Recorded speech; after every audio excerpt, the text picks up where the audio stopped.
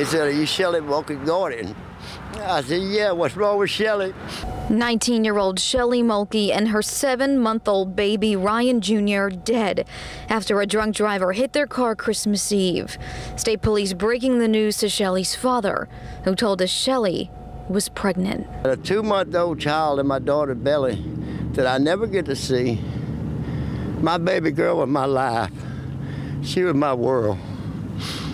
Ryan McCullum, Shelley's fiance and Ryan Jr.'s father, survived.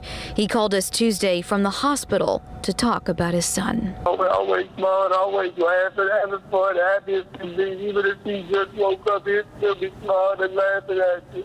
What makes this story even harder to tell, Ryan had just proposed to Shelley hours before the accident. Asked her to marry me the same morning she died.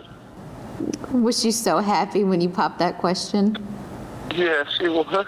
Neighbors like Casey Craig, who rushed out to help, collected some of Shelley and Ryan Jr.'s things to give to Shelley's mother. They're going to have the most beautiful Christmas right now in heaven. It's the only thing I can tell her, to try to console her. Casey and other neighbors rushed to help Shelley and her fiance out of that car while the flames spread, but they didn't know the baby was in the back seat the entire time. They were the best people in my life. They were the most happiest people. There ain't nobody should be drinking and driving. I don't know what to say. I'm so broke. And police say that 36-year-old Jillian Ramsey caused 2 accidents Christmas Eve. They said she was speeding off from the scene of the first crash just down the road when she hit a second car, that car carrying Shelley, Ryan, and their baby.